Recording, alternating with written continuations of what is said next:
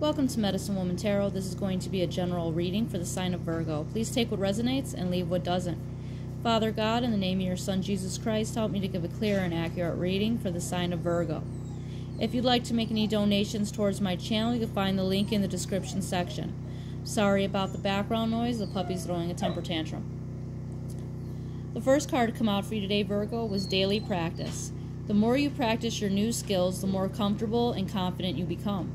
So I feel like God is calling you to keep manifesting and developing your skills of whatever this is. Keep practicing and do not get distracted. That was clarified by flowers, happiness.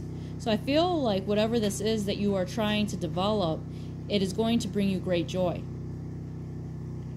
And the last card out for you was Apple, temptation will test you.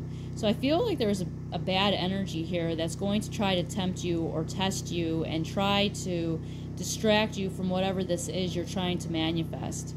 So, the cards are telling you don't get distracted, don't fall into temptation of someone trying to put you down about your new skills or what you're trying to manifest, or trying to just distract you and get you not to pay attention to whatever this is that you're trying to do. So God is calling upon you to stay focused and not to get distracted. All right, Virgo, if this resonates with you, please give me a thumbs up and subscribe.